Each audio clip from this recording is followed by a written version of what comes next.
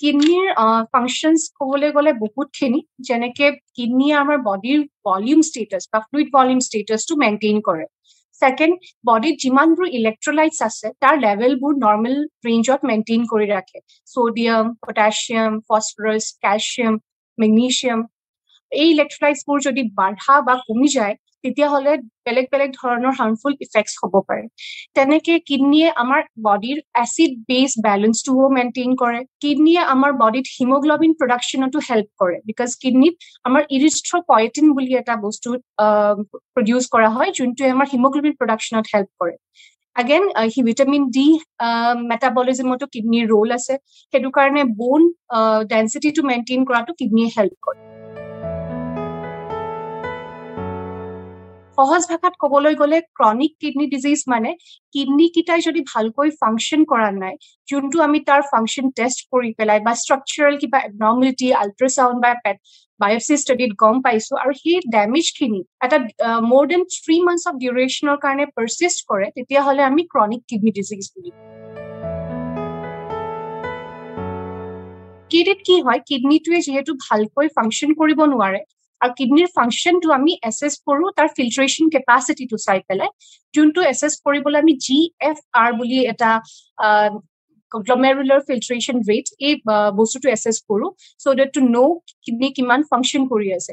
So CKD there is a progressive decline in the GFR, so কিডনিৰ বডিৰ পৰা টক্সিনছবোৰ ওলাই যোৱাৰ capacity কমি যায়, ফ্লুইডখিনি ভালকৈ ৰিমুভ কৰাৰ কেপাচিটি কমি যায়, যিবোৰ অলৰেডি ক'লো ফাংচনছখিনি থাকে সেই গোটেইখিনি ফাংচনছবোৰ কম্প্ৰমাইজড হৈ যায়। কাৰণ বুলি ক'ব গ'লে বহুতখিনিয়ে কাৰণ আছে ক্ৰনিক কিডনি ডিজিজ হোৱাৰ, কিন্তু আমাৰ কাৰণে আমাৰ ইণ্ডিয়াতে বা ৱৰ্ল্ড ৱাইডে নকওঁ কিয়, বেছি ইম্পৰ্টেণ্ট কজেছ হৈছে ডায়েবেটিছ, হাইপাৰটেনশ্যন মানে হাই BP ইছ্যুজ, বিকজ এই আজিৰ দিনত ডায়েবেটিছ আৰু প্ৰেছাৰ, হাই BPৰ ইছ্যুজবিলাক বিৰাটেই কমন।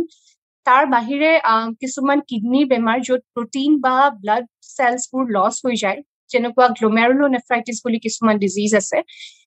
তাৰ বাহিৰে আমাৰ কিছুমান হেৰিডিটৰী ডিজিজ আছে, যোনবিলাক কাৰণে কিডনিত আপোনাৰ চিষ্ট ফৰ্মেশ্যন হ'ব পাৰে, যাক আমি অটোজমেল পলিচিষ্টিক কিডনি ডিজিজ বুলি কওঁ।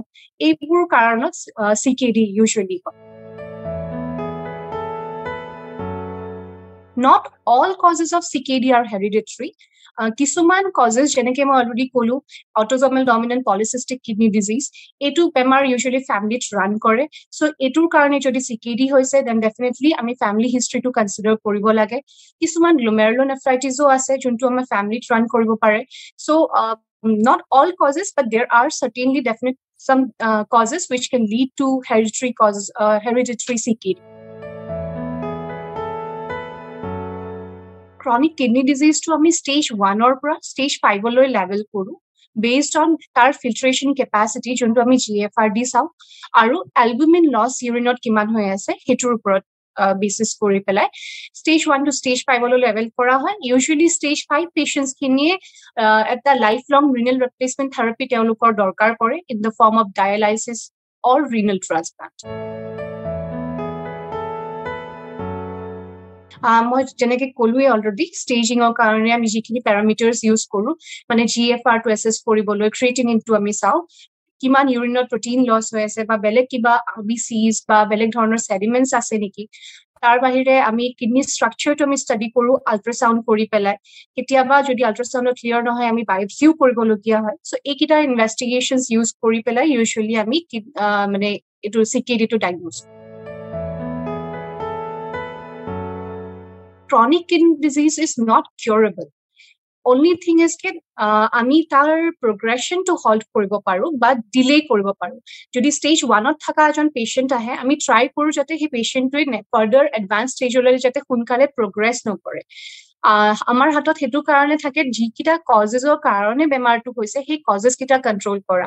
যেনেকে যদি পেচেণ্টজনৰ ডায়েবেটিছৰ কাৰণে ক্ৰনিক কিডনি ডিজিজটো হৈছে, আমি চুগাৰ কণ্ট্ৰল যাতে বেটাৰ কৰোঁ, কলেষ্ট্ৰল ইছ্যুজ আছে যদি সেইটো আমি চল্ভ কৰোঁ, স্মকিং হেবিটছ আছে যদি সেইখিনি আমি বন্ধ কৰিবলৈ এডভাইচ কৰোঁ, হাই প্ৰেছাৰৰ কাৰণে যদি হৈছে BPটো আমি ফেয়াৰলি কণ্ট্ৰল কৰোঁ।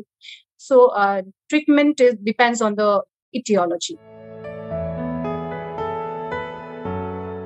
যদি ডায়েটৰ কথা ক'ব যাওঁ এজন CKD পেশেন্টৰ কাৰণে ইম্পৰ্টেন্ট হৈছে সল্ট আৰু water ৰেষ্ট্ৰিকশনস depending on water restriction যেনেকে মই অলৰেডি ক'লো ইনটেকটো আমি চাব লাগে যিমানখিনি ইউৰিন তেওঁ 24 আৱাৰ্ছত পাছ কৰিছে plus another 300 to 500 ml of insensible water loss বুলি আমি জানো হিমানখিনি এমাউন্ট অফ ওয়াটাৰ কনজাম্পশনত আমি ফোকাস কৰিব লাগে যদি বেছি এমাউন্ট অফ ওয়াটাৰ তাতকে লয় তেতিয়া হলে ভৰিহাত ফুলিব পাৰে যদি কম লয় তেতিয়া কিডনিৰ পাৰফিউশনটো কমিব পাৰে ক্ৰিটিনিন লেভেলস বোৰ বাঢ়িব পাৰে তেনেকে another thing is in diet apni salt restriction to important sodium level to jate bahi na jay ba sodium or jontu intake amar karone dorkari hetu less than 2 grams ot ami rakho মানে sodium chloride ফৰ্মৰ যোনটো আমি table salt থাকে হেতু around 5 গ্ৰাম per day তাতকে যাতে আমি exceed নকৰো যদি আমি ডায়েটৰ কথা কওঁ এখিনিয়ে মোস্ট ইম্পৰ্টেন্ট এডভান্স ষ্টেজেস অফ পেশেন্টছক হয়তো পটাশিয়াম ৰেষ্ট্ৰিকশনৰ দৰকাৰ পৰিব কাৰণ কিয় তেওঁলোকৰ পটাশিয়াম এক্সক্ৰিটিং কেপাচিটিটো কমি যায়